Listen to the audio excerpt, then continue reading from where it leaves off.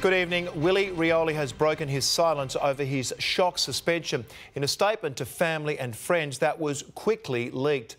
The West Coast Eagle is accused of tampering with a drug test last month. Paddy Sweeney is at the MCG. Paddy, Rioli's teammates have rallied around him.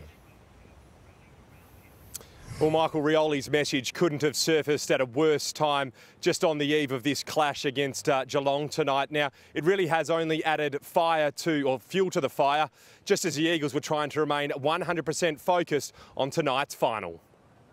If Willie Rioli was feeling sad when he posted this, he probably isn't feeling any better now. It's gone public, signing off a brief apology and thank you to family and friends with, hopefully, this little mistake is a lesson to be learnt. This definitely doesn't define me as a person.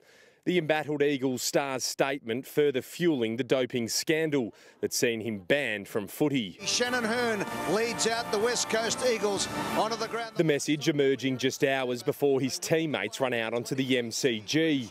Another distraction on top of the bombshell they've been trying to ignore to focus on their fight for survival clash with the Cats. Devastated, we had no idea what was going on, and trying to not think about it too much. We've got a big game tonight. So. But try as they might, Willie Rioli was still very much in their thoughts today. Absolutely feel for him. He's got a young family, and he's a great character, a great bloke, great friend of mine, great friend of a lot of the boys. So it came as a shock. And do you feel for Willie Rioli and the position he's in? Yeah, mate. But just looking after his health, away from the group, and that's about all I have to say, mate. The 24-year-old was snapped flying into Darwin late last night on his way home to the Tiwi Islands, where he's a premiership hero. Bringing the cup there for the very first time, it's never been like it's been everywhere else in the territory. All of the people on the Tiwi Islands are definitely right behind him. They loved him unconditionally before he got drafted, and they'll love him unconditionally, if he ever, comes back. And back to his famous football family just days ago, supporting him as he rode into the finals on a professional high. Everybody's quite proud of where he's at. Now rallying around him during his lowest moment. He'd be shattered. Like footy's his life and his world, and everything he does is for his family and his young boy, and I think that'll be at the front of his mind at the moment. Probably not so much the impact on his career, but the impact on his family. Also today, more details emerging about what landed Rioli in trouble.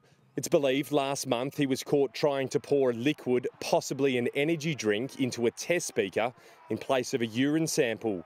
Allegations AFL boss Gillon McLachlan confirmed are unlikely to be cleared up before the end of the football season. These things take some time, and this is clearly a case that's different from the standard one, so I'm sure it will take some time. So no matter what the outcome of the match being played here at the MCG tonight, Willie Rioli's season is almost certainly over. And if he is found guilty of tampering with that sample, he faces a 4-year ban. Michael? It's a bleak prospect. Paddy, thank you.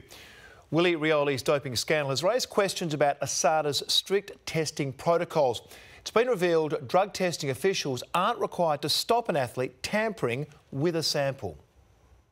They're the two questions baffling the AFL world. Why, and indeed how, Willie Rioli allegedly tampered with a urine test. It seems like he's tipped something into his sample, which never goes down well, and you rarely get away with it.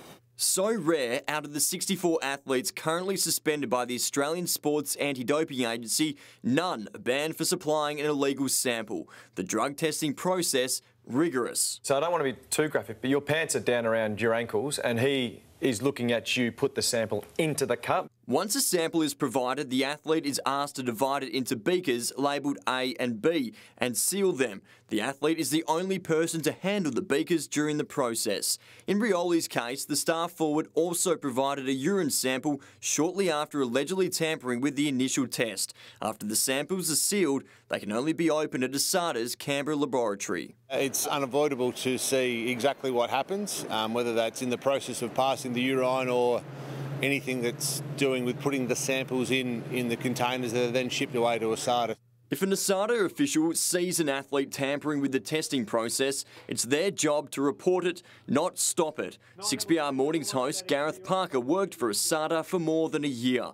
He says it's the tester's responsibility to stay with the athlete. There is no way that a tester could miss something like that happening if they're following the appropriate protocols. The results of the second test may take months. Rioli's return to football could be years. Michael Stamp, 9 News.